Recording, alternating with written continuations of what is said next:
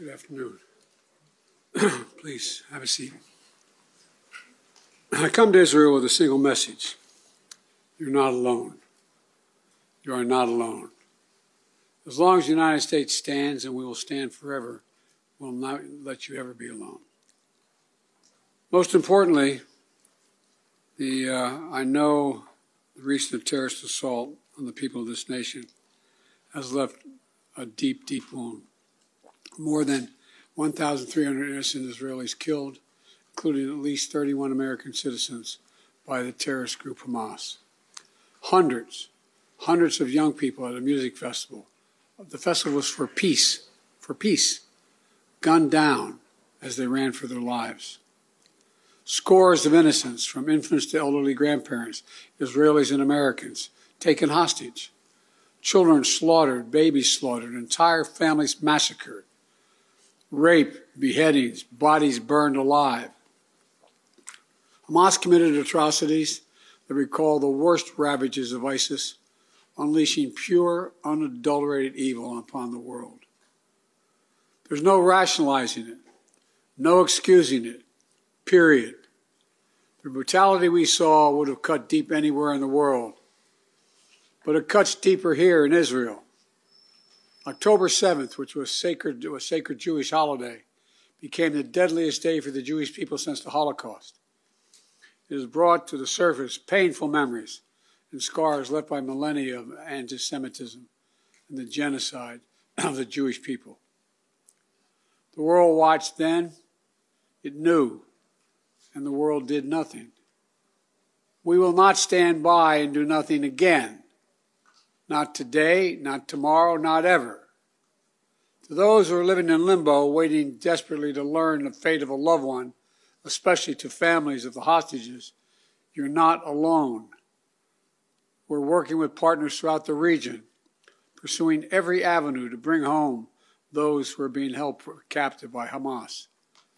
I can't speak publicly about all the details, but let me assure you, for me, as the American president, there's no higher priority than the release and safe return of all these hostages.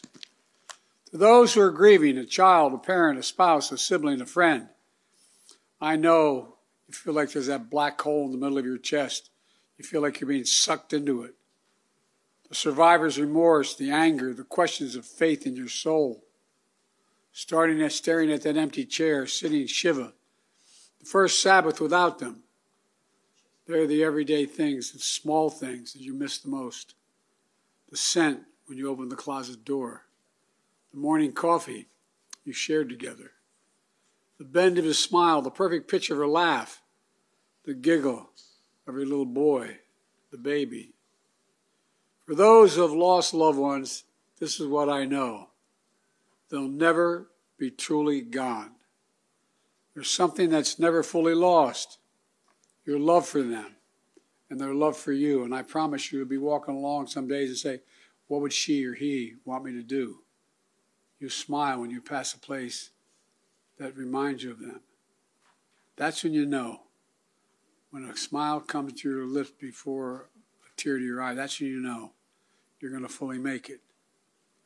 That's what will give you the fortitude to find light in the darkest hours.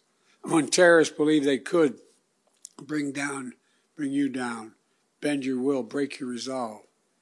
But they never did, and they never will.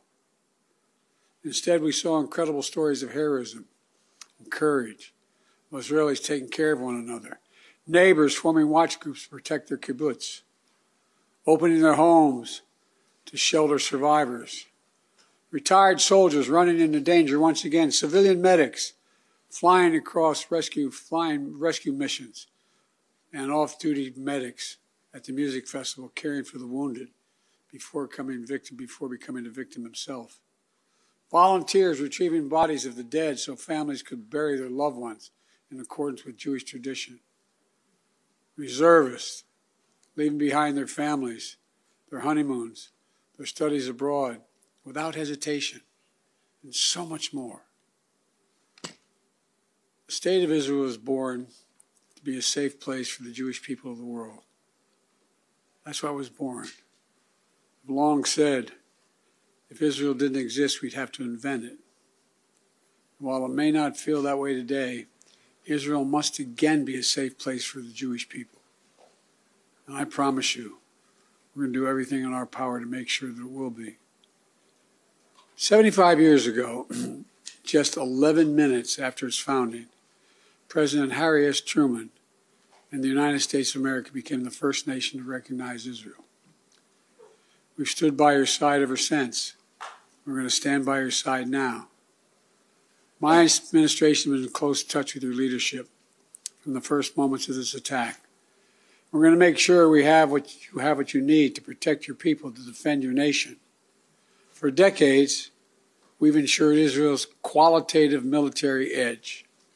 And later this week, I'm going to ask the United States Congress for an unprecedented support package for Israel's defense. We're going to keep Iron Dome fully supplied so it can continue standing sentinel over Israeli skies, saving Israeli lives. We've moved U.S. military assets to the region, including positioning the USS Ford Carrier Strike Group in the Eastern Mediterranean, with the USS Eisenhower on the way, to defer further aggression against Israel and to prevent this conflict from spreading. The world will know that Israel is stronger than ever. And my message to any state or any other hostile actor thinking about attacking Israel remains the same as it was a week ago. Don't. Since this terrorist attack took place, we've seen it described as Israel's 9/11. Though for a nation the size of Israel, it was like 15 9/11s. The scale may be different, but I'm sure those horrors have tapped into some kind of primal feeling in Israel, just like it did and felt in the United States. Shock, pain, rage, an all-consuming rage. I understand, and many Americans understand. You can't look at what has happened here to your mothers, your fathers, your grandparents, sons, daughters, children, even babies, and not scream out for justice. Justice must be done. But I caution this: while you feel that rage, don't be consumed by it. After 9/11, we were enraged in the United States. While we sought justice and got justice, we also made mistakes. I'm the first U.S. president to visit Israel in time of war.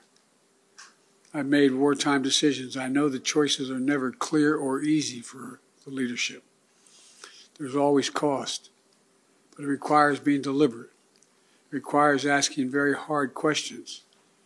It requires clarity about the objectives and an honest assessment about whether the path you're on will achieve those objectives. The vast majority of Palestinians are not Hamas. Hamas does not represent the Palestinian people. Hamas uses innocent families in Gaza as human shields, putting their command centers, their weapons, their communications tunnels in residential areas. Palestinian people are suffering greatly as well. We mourn the loss of innocent Palestinian lives like the entire world. I was outraged and saddened by the enormous loss of life yesterday in the hospital in Gaza. Based on the information we've seen to date, it appears the result of an errant rocket fired by a terrorist group in Gaza. The United States unequivocally stands for the protection of civilian life during conflict, and I truly grieve for the families who were killed or wounded by this tragedy. People of Gaza need food, water, medicine, shelter.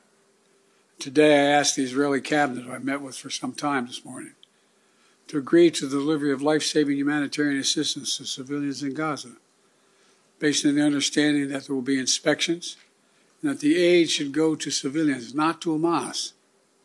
Israel agreed the humanitarian assistance can begin to move from Egypt to Gaza. Let me be clear: if Hamas diverts or steals the assistance, they will have demonstrated once again that they have no concern for the welfare of the Palestinian people. And it will end. As a practical matter, it will stop the international community from being able to provide this aid. We're working in close cooperation with the government of Egypt. the United Nations and its agencies like the World Food Program and other partners in the region to get trucks moving across the border as soon as possible. Separately, I ask Israel that the global community demand that the International Red Cross be able to visit hostages. I just demanded that the United States fully supports. Today, I'm also announcing $100 million in new U.S. funding for humanitarian assistance in both Gaza and the West Bank.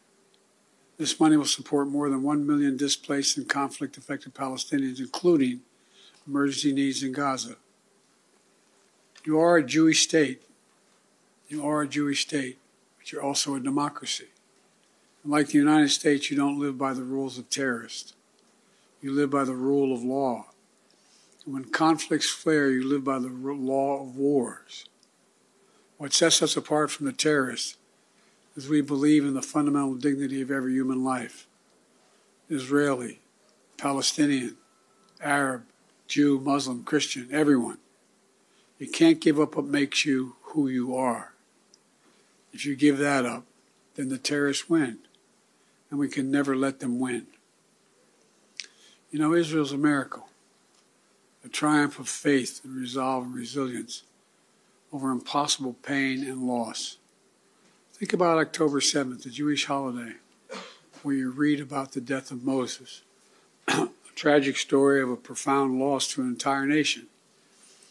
A death that could have left hopelessness in the hearts of the entire nation. But though Moses died, his memory, his message, his lessons have lived on for generations of the Jewish people as well as many others. And just as the memory of your loved ones will live on as well. After reading the story of Moses' death, those who observed the holiday began reading the Torah from the very beginning. The story of creation reminds us of two things.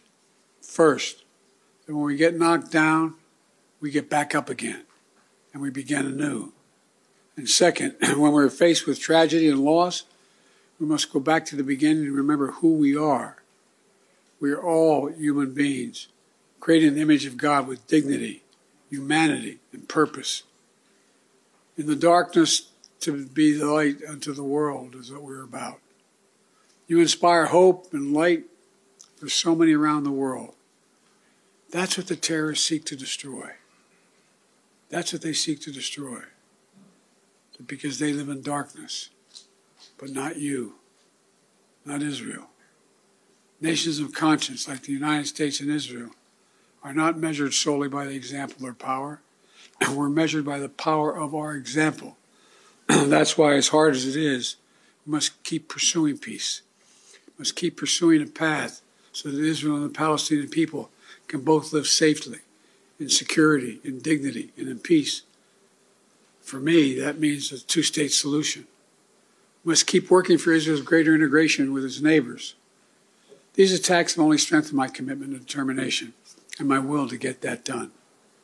I'm here to tell you, the terrorists will not win. Freedom will win. So let me end where I began. Israel, you're not alone. The United States stands with you.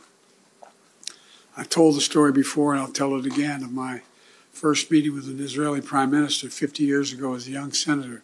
I was sitting across from Golda Meir at her desk in her office. And she had a guy who later became prime minister, sit next to me, just before the 1973 Yom Kippur War. And she flipped the maps up and down, telling me how bad things were and how terrible they were. All of a sudden, she looked at me and she said, "Would you like a photograph?" I looked at her. She got up from her desk and walked out into that hallway. I think it's marble flooring. Walked out in the hallway. We walked out and there were a bunch of photographers standing in front of us. We were standing shoulder to shoulder. Without her looking at me, she said to me, knowing I'd hear her, "Why do you look so worried, Senator Biden?" And I said, "Worried? Like, of course I'm worried." And she looked at me and she didn't look. She said, "We don't worry, Senator. We Israelis have a secret weapon. We have nowhere else to go." Well, today, I say to all of Israel, the United States isn't going anywhere either. We're going to stand with you. We'll walk beside you in those dark days. And we'll walk beside you in the good days to come. And they will come. As you say in Hebrew, which I'm not going to attempt to do because I'm such a terrible linguist, I'll say it in English. The people of Israel live. The people of Israel live. Israel will be safe, secure, Jewish, and democratic state today, tomorrow, and forever. May God protect all those who work for peace. God save those who are still in harm's way. Thank you very much. Mr. President, what is your red line that would prompt U.S. military involvement in this war?